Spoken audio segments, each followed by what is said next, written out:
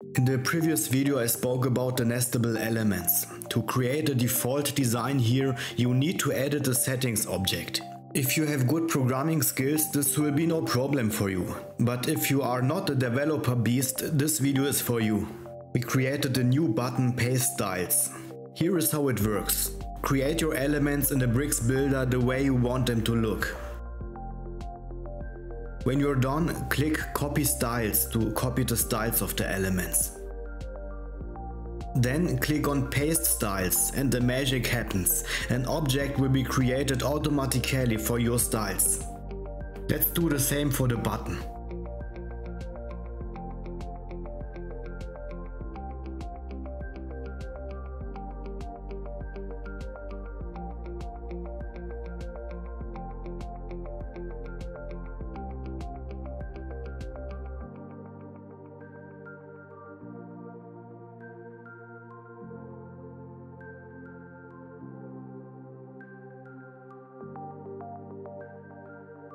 Let's check the result in the builder.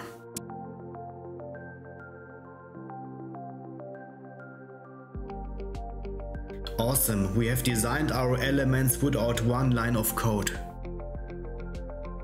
This way is a real boost for creating nestable elements. Even as a non-programmer, you can create very great looking elements by designing them in the bricks builder.